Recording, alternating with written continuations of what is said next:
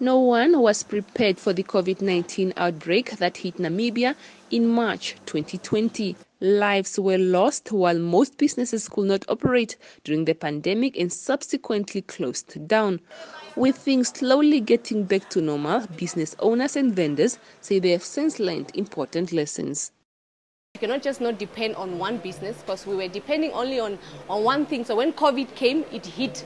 So now we have learned that at least somewhere, somehow, we should have something aside that will at least carry you through when COVID come back, or anything. It cannot be COVID, but it may be something else that may come and affect us also negatively. But at least when you have something that you know that I will lean on this one while the storm is going to pass by, at least it can carry you through something. We have learned to help our families and the neighbors. You check on your neighbor and find out whether they drank water and see if they have food.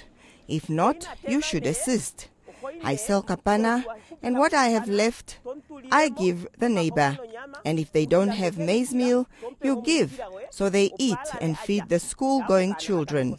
We need to save up something, just in case COVID come again, we have something to help ourselves, because we know there's no business and there's no money. We have learned that it is better to buy stock from the farm and not from the stores, where they will charge you $27 for a small pack. Businesses in Otjiwarongo still continue to feel the aftermath of the pandemic as the struggles to reach targets continues to date.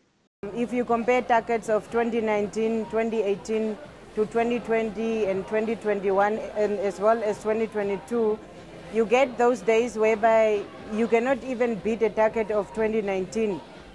So customers are not yet there, because hence everybody has been affected and people have been retrenched. Even our company, we also had retrenched in 2020, more or less 30-something, 34 employees, which also has happened this year due to the low customers that are coming to the shops. We are still striving. We will reach our goal through all types of marketing concepts that we will use, any type of sales that we're still going to have, and that is now that comes to the price-wise, whether the price will go down to have certain promotion running so that the business can still pick up where we lost.